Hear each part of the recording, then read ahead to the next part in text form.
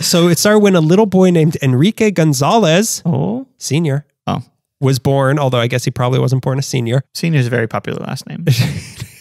You'd be surprised. This guy's got to be related to you, right? I mean, how many Gonzalez's are there? How many could there be, really? I know we have like 4 Patreon supporters not related to you named Gonzalez, but this one's got to be related to you.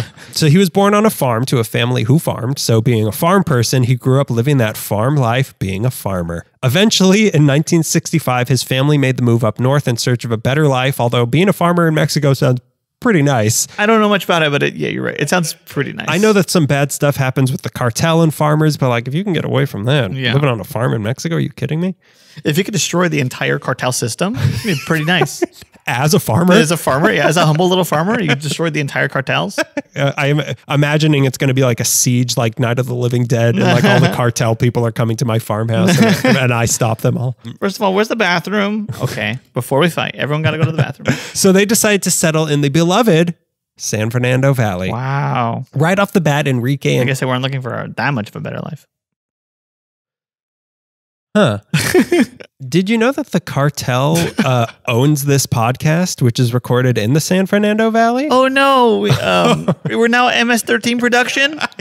This has been an MS-13 production. Dun, dun, dun, dun, dun, dun, dun.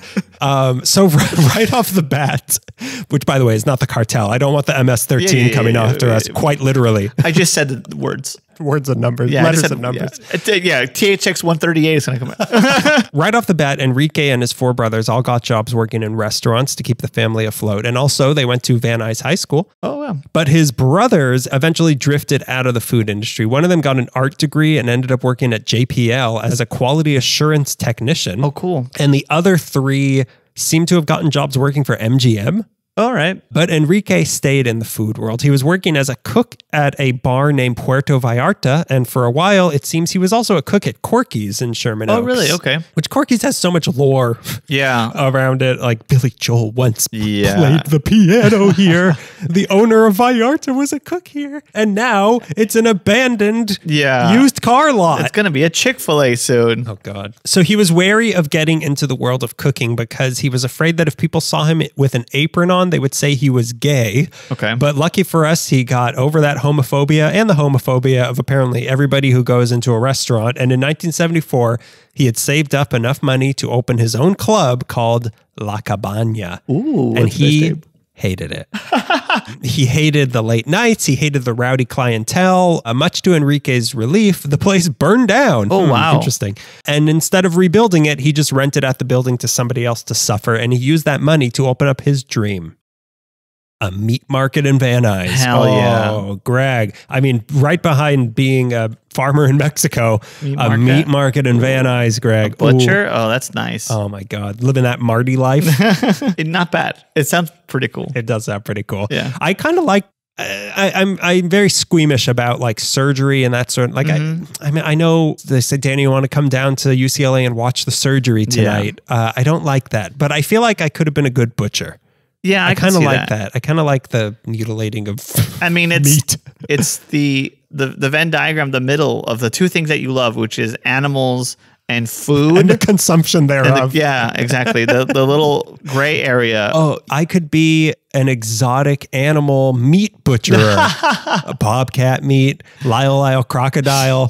So it was a meat market in Van Nuys. Cool. The dream. Yeah. So in 1984, but I also saw 1985, Carniceria Vallarta, named after the bar he first worked in when he came to town, Puerto Vallarta Bar, opened for business. I found 2 addresses of where this original one might have been. One is 13302 Victory, which could be it because while that's no longer a Vallarta Carniceria or Carniceria? Carniceria. It's a way I've always said it. Which well, I don't practice Carniceria.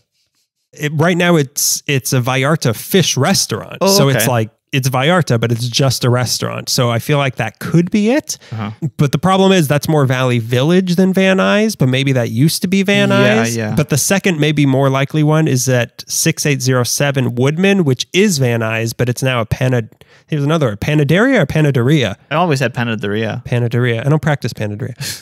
It's a panaderia, okay. A bakery for people who can't pronounce it as eloquently as I can. It's where me and Melissa actually got drinks and pastries last Christmas morning. And really? We walked around with them. It was really nice. And I mean, both those places used to be Vallartas. Right. It's just a matter of which one was the first Vallarta. But back in the day, Carniceria Vallarta was a small little butcher shop that focused on selling the cuts of meat that you'd find in Mexico to cater to the Mexican-American population of Van Nuys, who depended on little places like this to get the sort of food they were used to that weren't being sold in the mainstream markets at the time, which is crazy because it was 1985 in Los Angeles and there wasn't a supermarket catered directly to Mexican people in a huge city that's been a large part Mexican for 200 years. Yeah, that was once Mexico, yeah. It's weird, but there was nothing, just except for these little stores. Reagan era, come on. Spiro Agnew, am I right? You'll get it later. Who is Reagan's vice president? A jelly bean? I don't Ladybird? remember. It's Ladybird. I always think it's that super white guy who got told. Reagan's vice president was a super white guy. Who's I president? Jerry Lewis? No, Dan Quayle was running for president. He was never a vice president. And you, sir, are no JFK. I really wish you hadn't said that.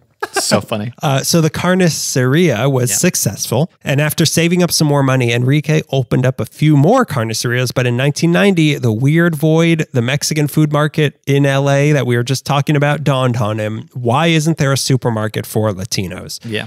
Next question, why aren't I opening a supermarket for Latinos? So that year, 1990, he opened up the very first Vallarta Supermarket in an old Park Lane market in Van Nuys, which appeared to be at 13051 Victory Boulevard, which is also now Valley Village-ish. That's if the store number system on their website is the number in which they're open. The sequential number? Yeah, but I also saw that the one that just became a 99-cent store across from Balboa Park on Victory and Woodley used to actually be a Park Lane market, so maybe it was that one. Okay. So there's a lot of mystery behind where the first one was. Yeah. So one of these was the first Vallarta Supermarket. So the goal here was to address the needs of LA's Latino population that other grocery stores were not. That meant decorating in a more Mexican style, but it also meant the actual products. Two things important to a Mexican kitchen is meat and produce. So Vallarta Supermarkets had to deliver on both those fronts. Enrique already had the meat part down. He's Mexican Marty. Yeah. Martin. No, that's French. So he had the meat market already, so he knew how to do that. He was offering types of meats you'd use in Mexican cooking, but now he had to bring in the vegetables and fruits that you need, your tomatillos, etc. I couldn't think of more.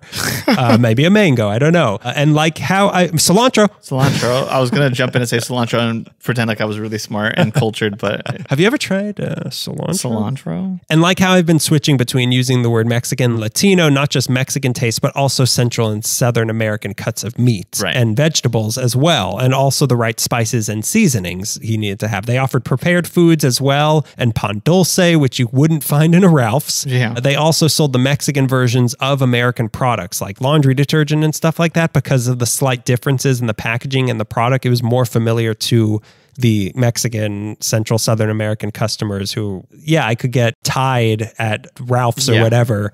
But this one looks a little more familiar. This one looks better. This Coke is in a bigger glass bottle. And obviously it was successful. The market and that neighborhood especially was literally starved for this sort of food. So before long, it was time to open a second location. And for this, his four brothers and his sister all quit their jobs and joined him in the Vallarta business. Wow, that's pretty cool. Not just that, his uncles also. So in all, he had about 20 of his relatives running the two stores with him. Pretty cool. In these early days, they apparently used to offer free rides home with your groceries because a lot of their customers had to take the bus a long way to get to these two stores. It's a great service. So they offered an easier way to get home, which is like but would they go inside your home and put it all in your refrigerator for you? Can you also cook all the stuff?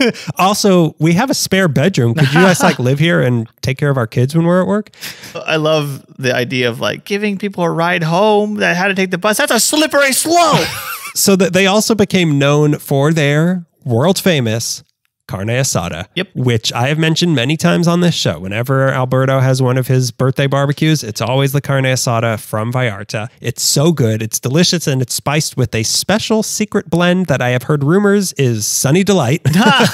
It's such a big deal that they now bill themselves as home of the original carne asada, which seems grand. Okay. Yeah. We slaughter the first cow here at Vallarta. But the success just kept on coming. They kept expanding throughout the 90s, including their Silma Wilmar location at 13820 Foothill Boulevard, which was the first to have an on-site restaurant, tortilleria, and bakery. Oof. But they got so many requests for one in the West Valley that in the year 2000, they opened 2 new locations in Canoga Park, one at 21555 Roscoe, which is now closed, and 21208 Sherman Way, which is still open. They opened those the same year. Really? And they're not even far apart. Like, there were so many people in the West Valley that were like, please, I don't want you to keep driving me home with my groceries. The bus system in the valley is so hard. Please just open one close to me. It would save my life. What's interesting about these two is that they were the first 2 locations built specifically to be Vallartas. Like the other ones had just moved into older buildings. Yeah.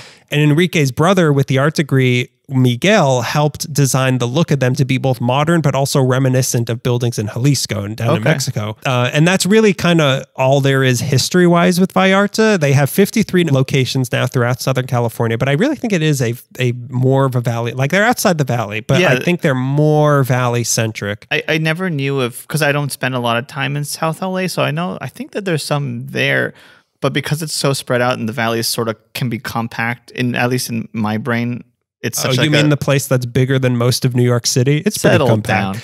Down. The good part. Don't come at me with your measuring stick contest. But they just seem more concentrated in the valley because we're in the bowl at the moment. Yeah. It's more self-contained, sure, but pretty big in the valley. Everything's bigger in the valley. I don't know if the valley has the word self-contained in the dictionary, but okay, sure. We don't have much of a dictionary. They're very conscious about being eco-friendly as well, trying to make sure that 1/3 of all their waste goes to composting and recycling sites. Great. And also they try to be as energy efficient as possible. During the pandemic, they started offering online ordering that you could pick up in store. And they also have the Gonzalez Family Foundation, which gives money to hospitals, after school programs, and community programs and stuff like that, which I feel like you should get a cut of. You're part of the Gonzalez family. You can make me work? No, they should be giving it to you. Yeah, and I by agree. association, I should be getting, because I get half of all your earnings. We have that on paper. I don't know why you signed that contract. In blood. I didn't ask you to do that. I gave you a pen. Yeah. You weren't even bleeding at the time. You cut yourself. You took out a ceremonial knife, and where'd you get this? I didn't know you could speak Latin.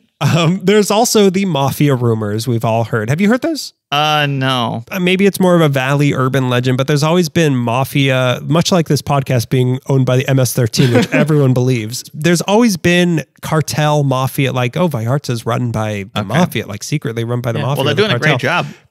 Keep those prices down, am I right? Because there's a lot of fronts that are like, you don't care what like the fronts... Conrad's Flowers? Yeah. Like, you don't care what the actual business is. You just want to filter money. But like, if it's true and Vallarta's run by the mafia, they're doing a great job at running a supermarket. Like, maybe you don't have to be in the mafia anymore. Maybe it's time to pivot the whole message of the cartel. Instead of cocaine and meth, how about tomatillos and cilantro? And piñatas. Yeah, piñatas. Yeah, how about instead of piñatas filled with meth? Yeah. Tomatillos. Cilantro, but it won't come out. You still have to dig your hand. You have to get a little kid to dig their hands and pull it out. Well, it's like a shaker of herbs, but it's a piñata. I've found no basis for any of the. Obviously, there's not going to be like. Are you sure? Did you look hard enough that there wasn't any truth to that? Greg, I went down to Jalisco and I said, does anyone know where a gringo can meet the cartel? I had an eagle with a snake head smell on my forearm, and I was just like, hey, everybody, I have some questions about the Mexican mafia. So I found no basis, and it's also probably a racist rumor. I don't know. So here's to you, Vallarta. Let this love letter be our ticket to a lifetime supply of carne asada. I can't imagine. And I'm trying to go vegan, and I still would okay, well, that would change my mind. Well, there's Sunny Delight on it. It cancels it out somehow.